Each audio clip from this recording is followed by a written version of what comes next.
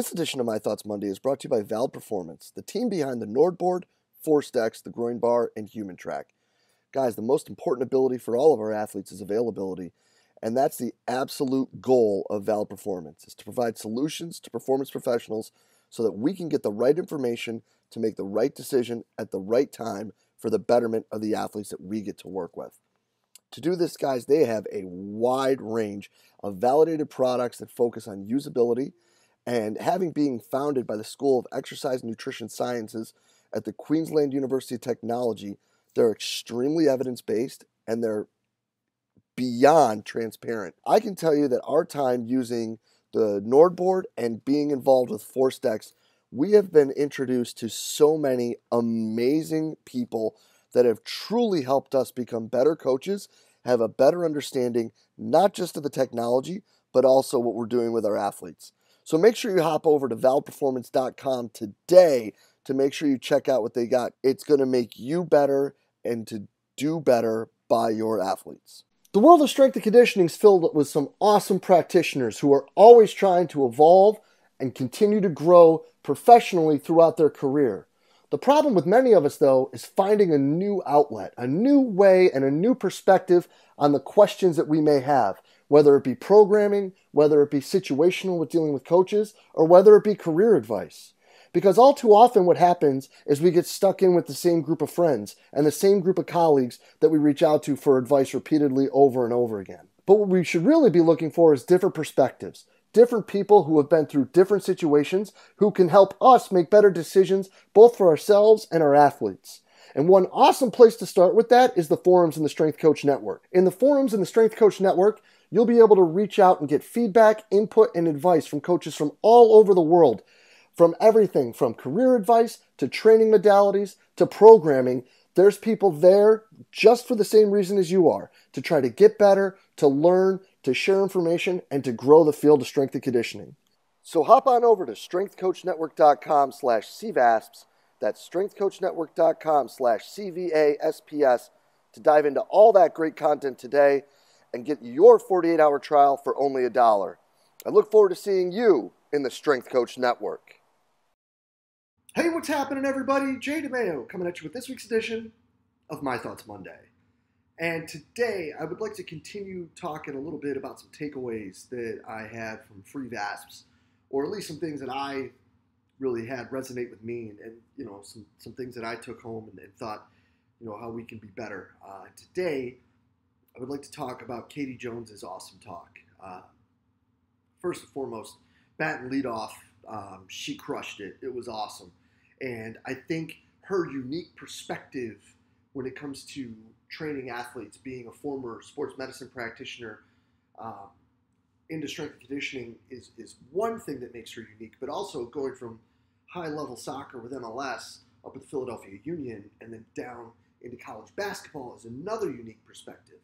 And I think, some things that she talked about not just were unique, but I thought were absolutely brilliant. And one thing that she talked about was how she is the person that's really responsible when it comes to manipulating, monotony and strain curves when you're looking at the training of the athletes, or, how she impacts the acute to chronic ratios, or how she, is the person that really impacts their acute to chronic workloads when you're looking at practice. And I think that this is absolutely brilliant for two reasons. One, I've said this before, but I always feel like if there's a way for us in the performance realm to be the people to pull or push or do whatever so that the sport coaches have less that they have to deal with when it comes to having to manipulate their plan, I think that's priceless. I think that's super important because, again, if the goal is to keep the goal, as we've talked about and Dan John said maybe 15 years ago now, the goal is to win. And to win, you have to work on your skill. You have to get better at the technical, tactical aspects of the game. So if we need to do less or more prior to in the weight room or prior to with warm-up or whatever it may be that we're involved in, then that's what we need to do to make sure that we are continuing to progress down the path that we need to progress down. So hearing how she did that and how she, put different aspects into practice and individuals and like where those progressions started and went to and the importance of all of that, I thought that was sensational. And I, selfishly, and I've said this before, like I don't like to hear confirmation bias, but it was nice to hear that someone who's working with one of the best programs in the country is looking at it similarly to how I do.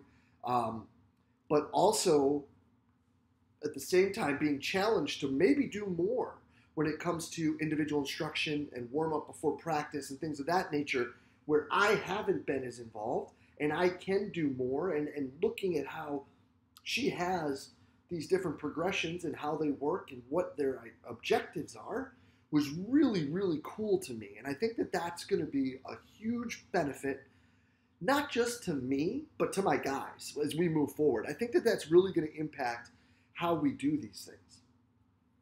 The second reason I think that that's so important is because of where we are at right now. This pandemic and all of these return to sports situations are obviously, it's something we've never seen. It's something we've never understood. It's something that hopefully we will, in our lifetimes, we will never have to go through again. But what it's making me understand is we need to make sure that they're prepared for sport coming back. We need to do our best that we can. We need to be able to trust the kids to do what they need to do. But then, when they come back, depending on how your procedures and plans go, we then need to be very, very flexible with pulling back and taking a step aside or contributing our work in a unique or different field. We love to talk about how strength and conditioning coaches we are all like the servant mindset, right? We're the servant leaders, we like to say. But we now have the opportunity to really serve our athletes and our coaches at a higher level. And that's going to be through a multitude of things, right? It's going to be through education, like how we can do better so that they understand why these progressions go on, why we need to move certain ways when it comes to increasing intensities and volumes and things of that nature. So that, because we've never had this break, right? Like, especially basketball, we've never had this break. So understanding like why we may want to back it down a little bit to start, or why we may want to just do some fitness things for a while to start and build up that way, or whatever your plan may be. But if we're really serving both of them, what we really might have to do to be best for all of them is almost step back and say, okay, how can we do things to get better in the least amount of work possible? Like the whole minimal effective dose that so many people love to talk about. But how can we now really focus on this and back away? Because one thing people are really concerned about, right, is, well, coaches are going to go and they're going to want to do this, that, and the third with all these high volume, high intensity and all this. And I don't know if that's necessarily the case. No one wants to be the person that goes too far, too fast and ends out on the front page at ESPN, right? No one. And we all don't want that to happen to anybody. But it is fair to say that if we do have limited hours, the coaches are probably going to want more of those.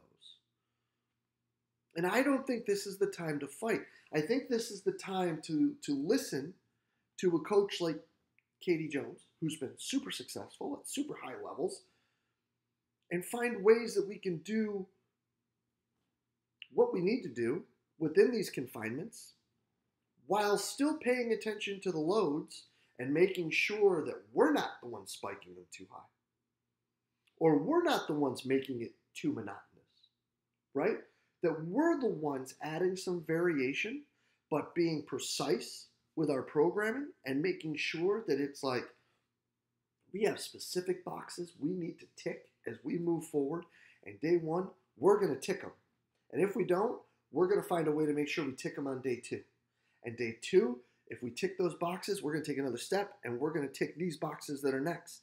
And we're going to add a little more or do something a little bigger, or do something a little harder, or do something a little faster, or do a little more of whatever it was, and move that way. But I think that right now, there are so many people that are so afraid of what their preparation level is going to be. How are we going to do this? How are we going to do that? When really, we should be looking more as how can we support what these young people need to do to be successful for the coaches that we're trying to assist. And unfortunately for us, there's going to be at times right now where I think that is actually going to be to take a step back and get out of the way and not fight for the weight room. Because if we do care about what's best for the kids, sometimes what we need to do is make sure that they're just best prepared to practice. And that might mean that we just back away for a day. Listen, there's nobody that loves having his team in the weight room more than I do. Nobody. There's nobody that is more excited to get his group of guys back on campus than I am. Nobody. But is the first day getting in the weight room going to be the best thing? I don't know. Is the first day going through some of the running and conditioning and work that they're supposed to be doing at home going to be the best thing? I don't know. But what I do know is I know what that first practice is probably going to look like. So maybe we should make sure that they get through that, see how they come back, start building, and start looking at our workloads, whether it be subjective or objective, and start to perform our contributions based on whatever those ceilings and those basement workloads are. From there, just make sure we're doing what's best for the kids. Because at this point, if we're doing what's best for the kids, chances are we're serving the coaching staff best, and we're going to get the most out of everybody that we need to make sure that not only these young people are physically prepared for what we're asking them to do, but they're also developing and getting better like we want them to. So Kaiti, mad props. That was a rad presentation, and it really made me think. And some of your principles and ideas in there are going to be a driver to the conversations I'm going to have with my sports medicine practitioner about finding more efficient ways to load these kids right now. Because the other thing we don't want to, right, is them coming in and out and back and forth, especially as we start moving through these different phases of return to sport. So, kudos, Kaiti. That was awesome. Thank you so much. Would love to hear what y'all took from these talks, too, if you were able to catch them. Would love to hear your thoughts and how you're implementing some of these, ideas as well. So leave those below. And as always, truly appreciate everything y'all do for us here at Central Virginia Sport Performance. We'll be back next week with another My Thoughts Monday. I will see you then.